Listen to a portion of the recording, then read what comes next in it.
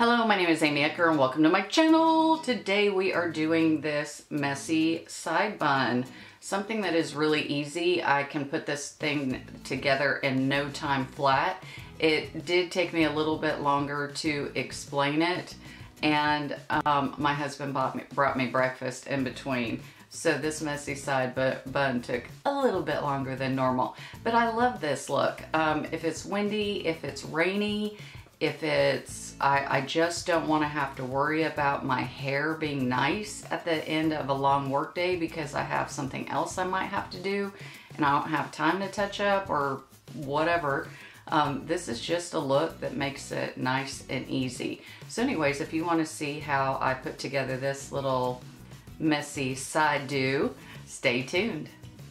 Okay, so today we're going to start with a messy bun tutorial, and I know my hair's kind of in a bun. So I'm going to take it down from my makeup bun and we'll get started.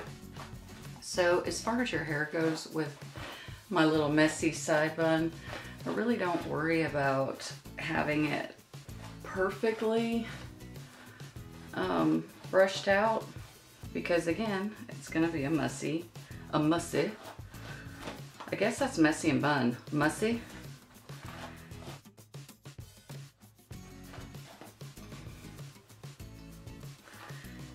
So basically, if I start with my head of hair, I am going to, because I have thin, fine hair, I will go up underneath, and usually I'm doing this while I'm upside down, but since I can't take the camera upside down with me, we're going to improvise today. So what I'll do is I'll kind of build up my hair. For you ladies that have thick hair that I'm always jealous over, you don't probably have to do this step. But for you ladies that have thin or fine hair, welcome to my world. So again, I just kind of want to add some volume. It doesn't have to be perfect. Now I will take out what will be my bangs.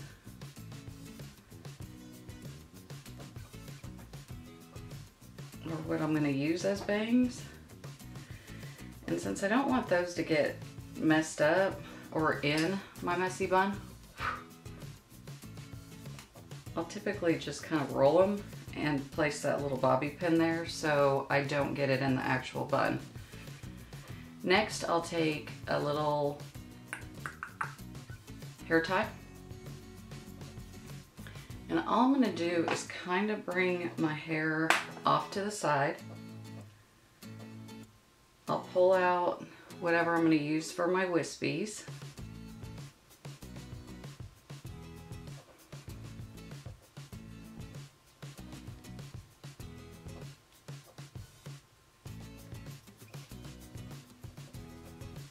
Is that too much wispy? Alright, well that'll do. So I kind of pull it off to the side. I might try to smooth out anything that looks funky. But again, I'm not going for perfection. So I'm just going to lightly put a side ponytail in.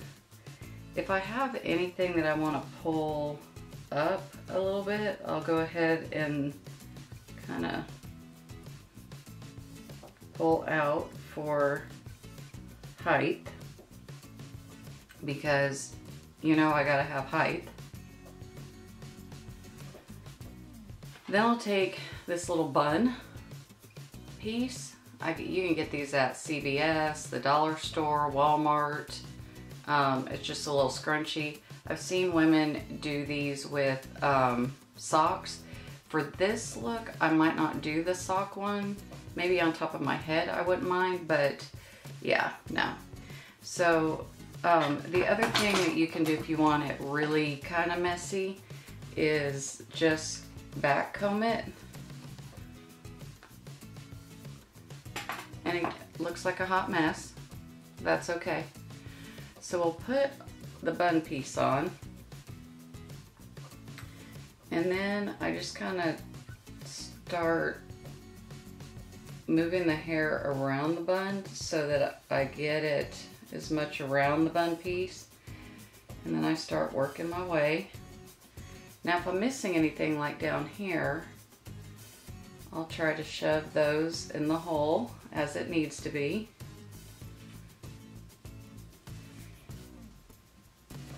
I might need to move my hair around each time I roll the bun.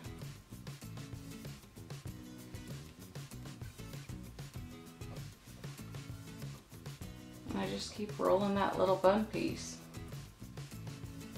till I get it tight to the head. Again, I'm not worried about perfection because it's a messy bun for a reason. Except, oh no, I got my little, there we go. Got my little wispy piece in. So now what I'm gonna do is go ahead and put this whole, get this anchor down.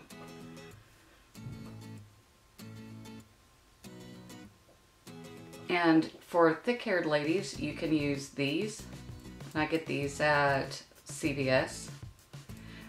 Those I might put in a spot where you're not gonna see. So I'll open it up slightly and get that in the weave of the bun at the same time as my hair. And then as you can see, my hair just kind of hides that piece.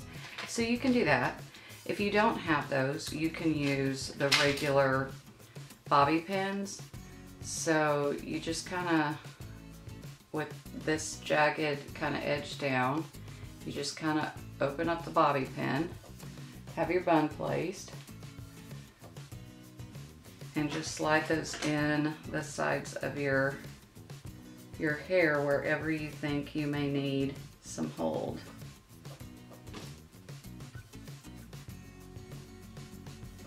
I typically like those silver ones because I only have to use 3 of those silver ones in my hair compared to if I am using bobby pins. Because if I use bobby pins, I've got to use a ton of them. Well, not a ton, but you want to make sure you're anchored in good. Okay, so that's really it as far as the messy bun piece. You can kind of move your hair around, you know, as you need to and get it sprayed in place. Once that's done, I'll pull down my bangs. Okay, so if you have any like loose spots or you don't like how something is, you can always use your hairspray to get everything nice and in its spot. You can comb down any flyaways, lift any pieces. Okay, so then next is my bangs. So I don't pull out necessarily all my bangs, but I do get enough to give me a bit of a side sweep.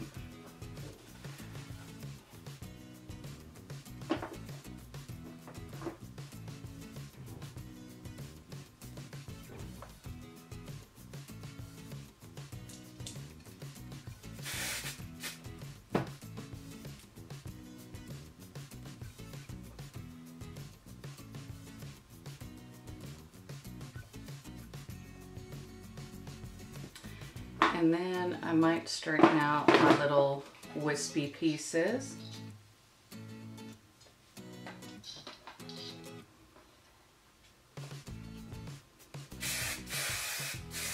Spray it all and you're done. So it is kind of easy. It may have taken me longer to explain it just because I was explaining it instead of just putting it together, but it really is an easy hairstyle. I really like it during the windy days, the rainy days. If I don't have a lot of time to do my hair, I can just do that side ponytail, roll it up in that side bun, tack it down, fix my bangs, straighten my sides, and I'm good to go. And it really goes very, very fast. So hope that helps you with a messy side bun look. I do want to say thank you to everything Ellie. Hello, Ellie. She is a faithful watcher of mine and always comments. She's always so sweet and positive. I just absolutely love and adore her. She's got two beautiful daughters also. So anyways, she comments on my side bun, and I told her that I would do a video. It just has been absolutely crazy. So sorry, Miss Ellie, that it took this long, but I hope this helps and makes you feel like you and your daughters can do this, because it really is very easy. So if you did like this video, please give it a thumbs up. If you haven't subscribed, please consider subscribing or refer me to a friend. And as always, you have a choice. So make it a great one. Until next time.